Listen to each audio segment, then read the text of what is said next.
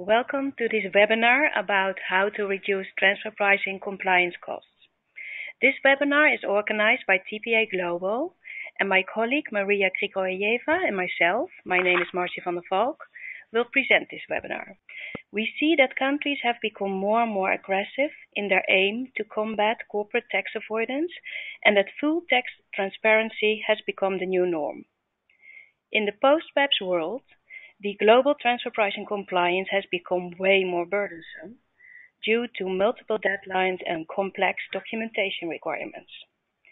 Facing all this, multinationals have to take actions to control their transfer pricing risks in a thorough and efficient way, and the related cost should not follow this substantially increased burden. With so much external and internal pressure, we see in practice that often questions come up like what tools should be developed and implemented internally to control and reduce the increased compliance cost, how to organize a successful TP function, and how to deal timely and efficiently with TP risks, TP compliance, and TP communication to stakeholders. This is what we will talk about. Prior to BEPS, the transfer pricing world was way more straightforward. The perspective was mainly local, with local TP documentation and forms. For the preparation of local TP documentation, a local tested party analysis was performed based on a one-sided approach to document the local picture only. Not much more additional information was needed, just only limited local financial data. A local corporate tax return was filed containing information regarding only the local entity that needed to be disclosed for local corporate tax filing obligations, and the TP compliance was completed. However, with respect to the recent tax trends, we see that until the year 2015, tax and transfer pricing act as silos, as international tax versus transfer pricing, with different separate workflows. During the years 2015 and 2016, BEPS integrates international tax and transfer pricing with the economic reality as the driver and to be prevailing. In 2017, value chain analysis is used by tax authorities and multinational enterprises to comply with the increasing demand for full transparency on tax-sensitive data. As you can see, different layers of documentation and filings are required now, disclosing all kinds of sensitive data, causing an increase of burden on the cost side as well as on the resources side. There is the very effective country-by-country report, containing key elements of the financial statements by jurisdiction, providing local tax authorities visibility to revenue, income, tax paid and accrued, employment, capital, retained earnings, tangible assets and activities in each jurisdiction where the multinational has a presence. Then we have the master file containing a section for value chain analysis and the group's financial statements. Another layer of transfer pricing documentation is formed by the local TP documentation and forms, reflecting the significant people functions based on the two-sided approach.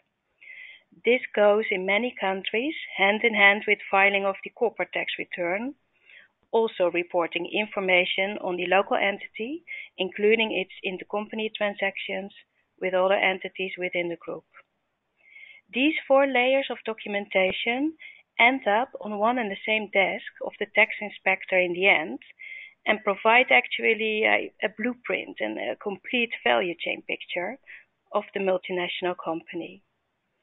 As such, BEPS has a much wider coverage and impact into your organization, overlapping departments, and so increasing your in-house challenges to manage and the related cost aspect.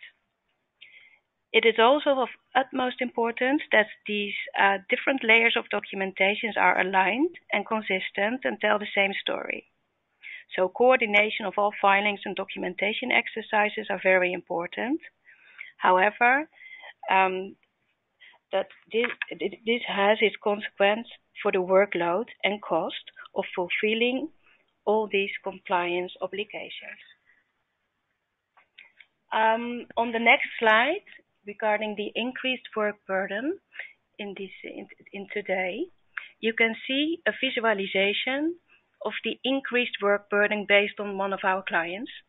This multinational group is present in 19 countries with several group entities per country, 65 legal entities in total.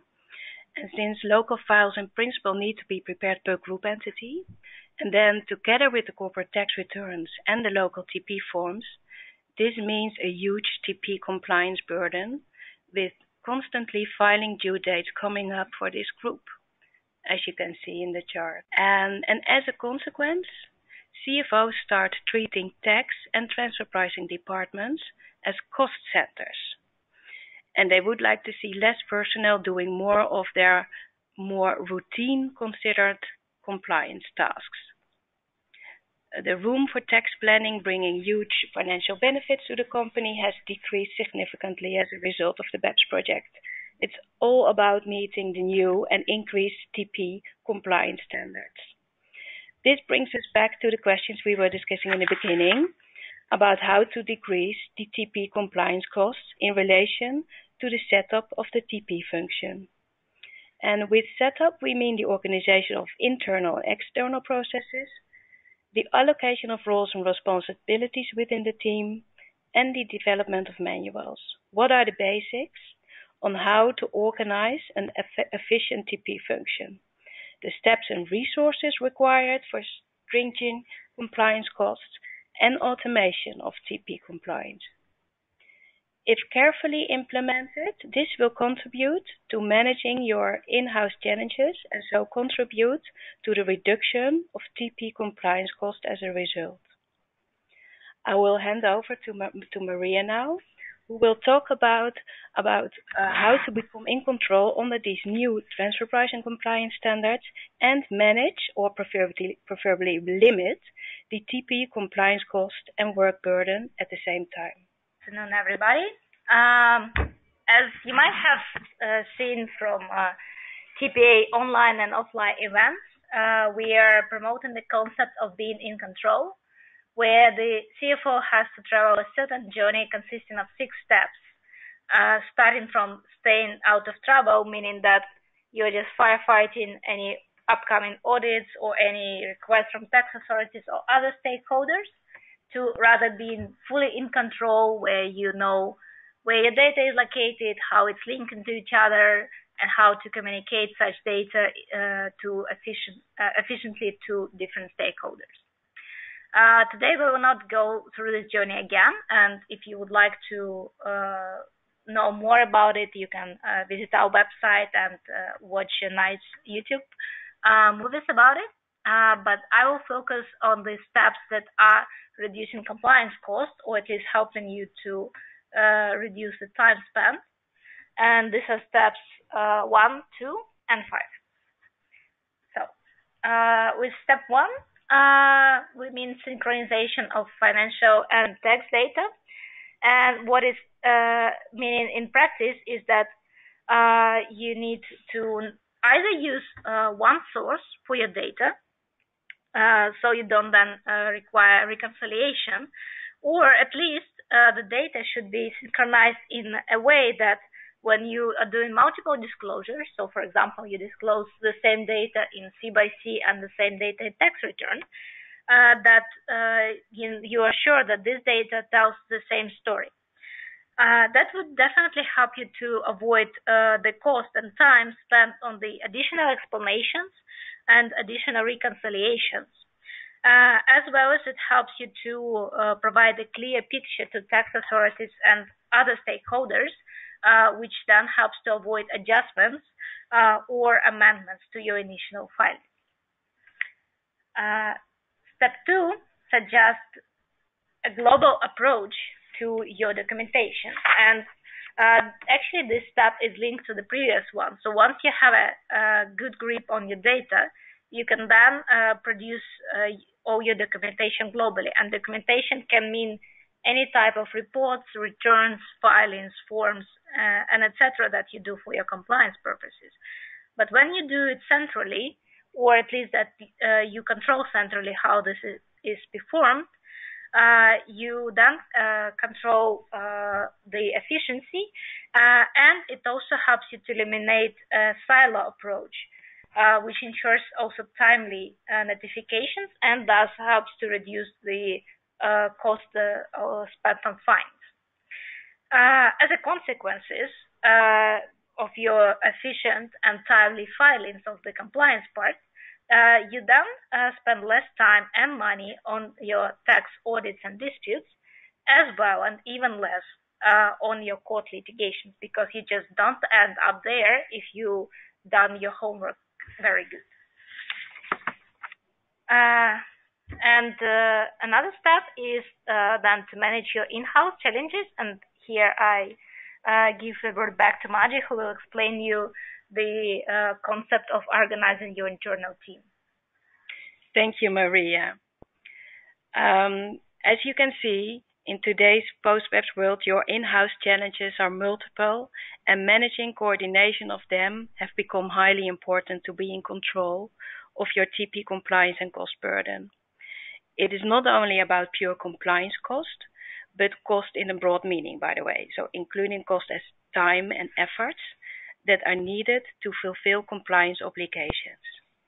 For example, if staff and succession planning is well and timely organized with good processes and procedures, it would cost less time and effort to get the new staff member up to speed without too many hiccups and gaps in fulfilling compliance tasks, which could otherwise also potentially result in penalties and interest money-wise or even additional tax assessments. In this way, costs can be limited on this point, and is also related to education and knowledge management, for example, to that element that is included in the pie as well, as you can see.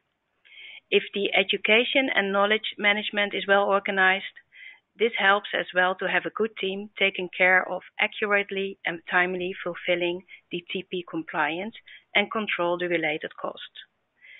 The same goes for the other pies that you see here. They all need to be taken carefully of to keep your TP compliance costs under control and limit them where possible. Good control of these challenges in accumulation will definitely help to reduce your TP compliance cost while meeting your increased TP compliance burden. The following solution can well assist a multinational group in organizing the tax and TP function in a cost-efficient way. This is the setting up of a so-called RACI matrix for all relevant tax and transfer pricing workflows within the group to clearly allocate roles and responsibilities of all stakeholders with respect to each function. In a RACI matrix, the R stands for responsible and means the responsible person who is assigned to perform part or all of the work. The A stands for accountable and means the accountable person who has the authority to sign off on the work before it is effective. And by the way, this can only be one person. The C for consultant means the person who provides information or expertise necessary to complete the project. And the I of informed means the person who needs to be notified of results but not necessarily to be consulted. This concept can be applied to any workflow to become in control of that workflow so that the workflow is actually performed and also in the proper way, checked and communicated appropriately.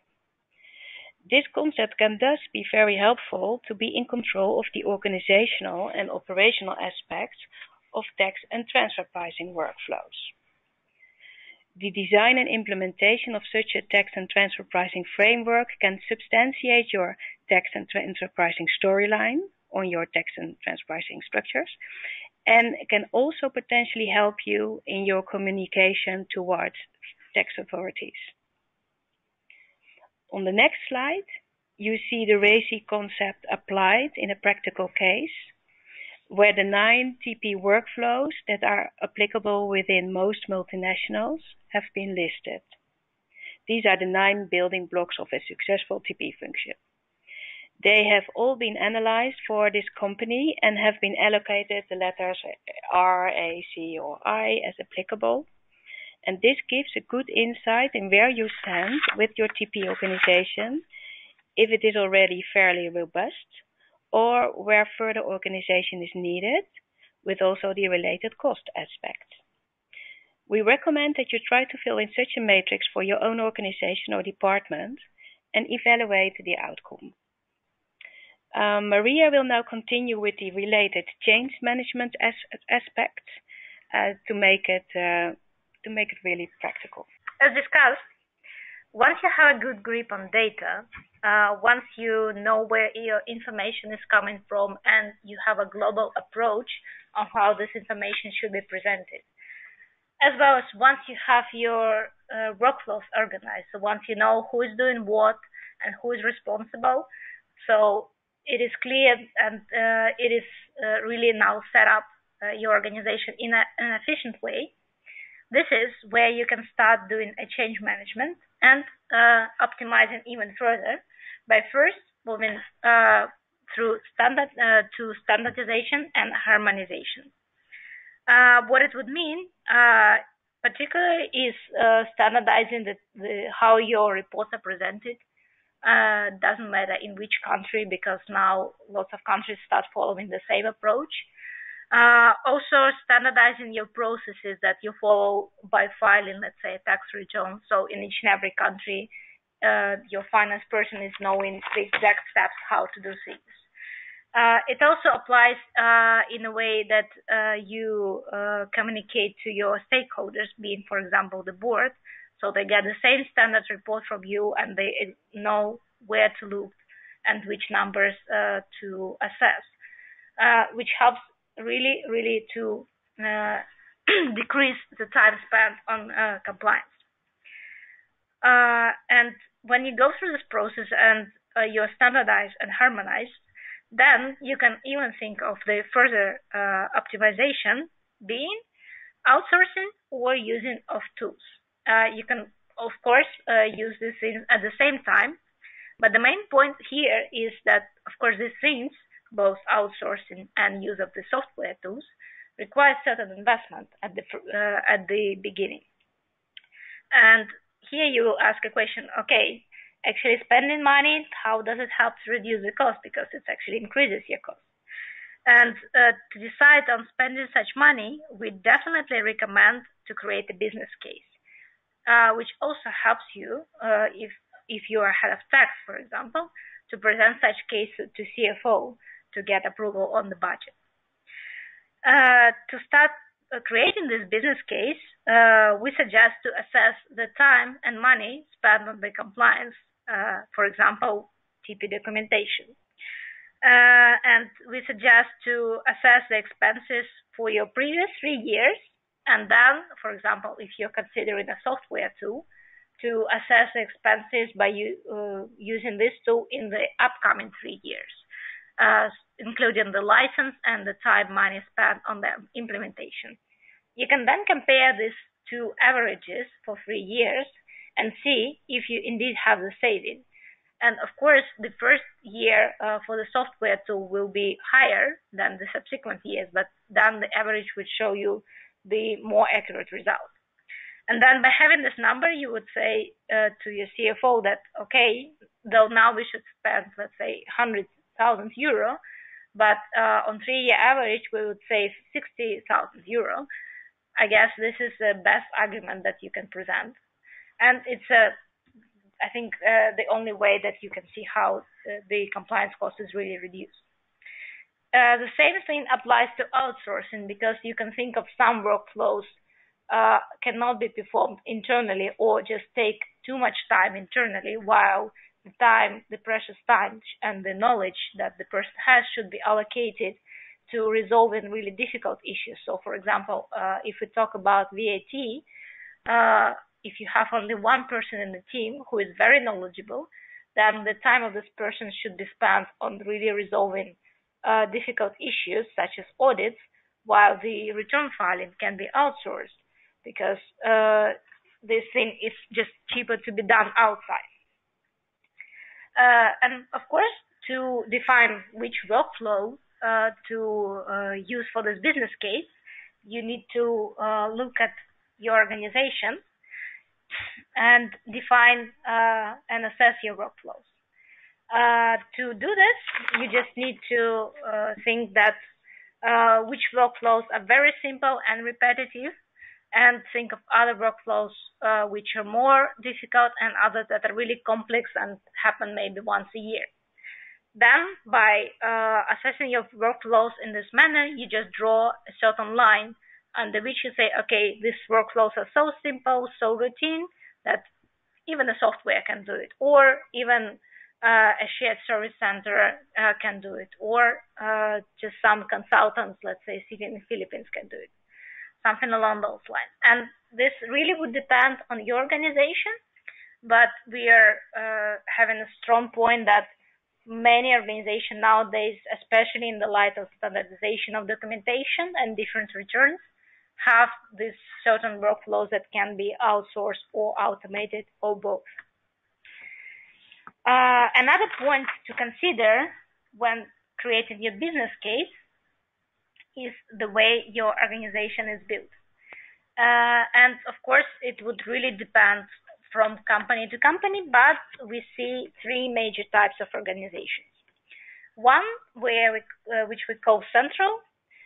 This is where you have a central core team at your headquarters, which doing everything, which is setting the policy, which is preparing documentation, all reports and returns, and local people are only providing support. So, for example, providing local finance or just suggesting some certain local changes as required. The second option is where the central team is smaller one, and in a way it's only setting the policy and then doing quality control based on this policy, while all the reports, returns, and fines are done locally and really by operational or finance people on the ground. The third option is where the actual work is performed by a shared service center in a certain location, while central team is again doing QC, and local team is providing certain support through providing financials or local specialties. These three types of organizations would then correspond to the process presented above, where the sourcing of data can come from local or central financials or central or local ERP. Then it would, of course, depend where the data is processed. So is it the central team preparing it, or is it rather a local team preparing it and processing the data? And then who is preparing the delivery, being all the filings and reports. And again, that depending on the model can be central or local or even in the shared service center. Depending on the model you have, you can think of different options of outsourcing or using software, because of course not all software packages would fit all organizations. And in my experience, most of them are built mainly for central teams, so where central team really has lots of controls on the filing, while local people are on the support side. Also, as Margie presented to you, the RACI concept helps to build this business case where you need to define how to allocate workflows when it comes to use of technology. And in this slide, we presented an example of how the use of technology, in particular for TB documentation production, can be allocated through the use of RACI. So, as you might remember from the previous slide, the person who is responsible should prepare the documentation, and in this case, you see it as a super user, so somebody who can edit the reports, edit transactions, and etc. And the person who is accountable, and here it's a lead TP, is an administrator, so somebody who can really check the main things, look at the audit trail, and if needed, undo the changes. Also somebody who's responsible for C by C and migrating the data to next year. While people who are consulted, so for example, finance local team and local tax team, they have only review rights, and they can view report and only download it. This example, of course, can be applied to any kind of software package that you use, but again helps to reduce the time spent on defining who actually is performing the work, while you know from the very beginning that this person is responsible for certain thing and another person is reviewing. And I think with this, we want to make yourself think, where are you on your tax journey and where are you on your compliance journey, in a way that are you only started thinking that you need to reduce your cost, or you already have a certain definition of how your team is organized? Are you considering to use a software, or are you considering to outsource certain things? The only recommendation we really give is you should make it practical. You should really think of the savings that certain things can provide to you. And of course, you should be ready to come through the pain of standardization and harmonization, which is, as we now think, is inevitable in the light of BEPS, which is now even implemented in the OECD guidelines, and also in the light of developments that other countries are implementing. This is something that has to be done. And of course, you have us as your advisors to support you on this journey. But lots of things have to be done inside the organization, and it comes with certain costs and time. But we definitely believe that this time and costs invested would bring you much more savings in the upcoming year. Yeah, and therefore a more long-term view in this regard is appropriate, should be taken. We got a question if we recommend to implement any kind of software. On this point, we had a separate event last year, but we definitely will organize a webinar on this one. But what we recommend when thinking of the implementing any kind of software is first to again look into your organization. So is your organization ready for the software?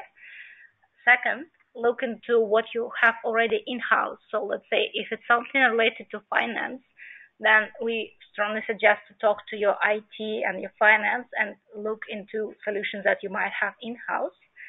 And then three, if you really feel that you're ready for the software, then create a tax technology plan by defining, as I explained previously, which workflows you want to automate, and defining the criteria for your software, and then only running vendor selection and looking in what the market can offer you. Yeah, so but definitely tax technology will be needed, but you need to prepare it. Yeah, you really need to be ready for tax technology, because the cases we've seen that the companies were unhappy with the technology because they were just sold it and they didn't really think how it fits their organization. So to avoid such cases, we strongly recommend to first look how it fits and if it really is something that you need, and that's something that would help you to save the cost. Yeah, and first fix what is needed to make it successful. You first need to fix to make your organization ready, but you explained that already. Yeah. Thank you very much for attending this webinar, and we hope to see you again next time. Thank you and have a good day.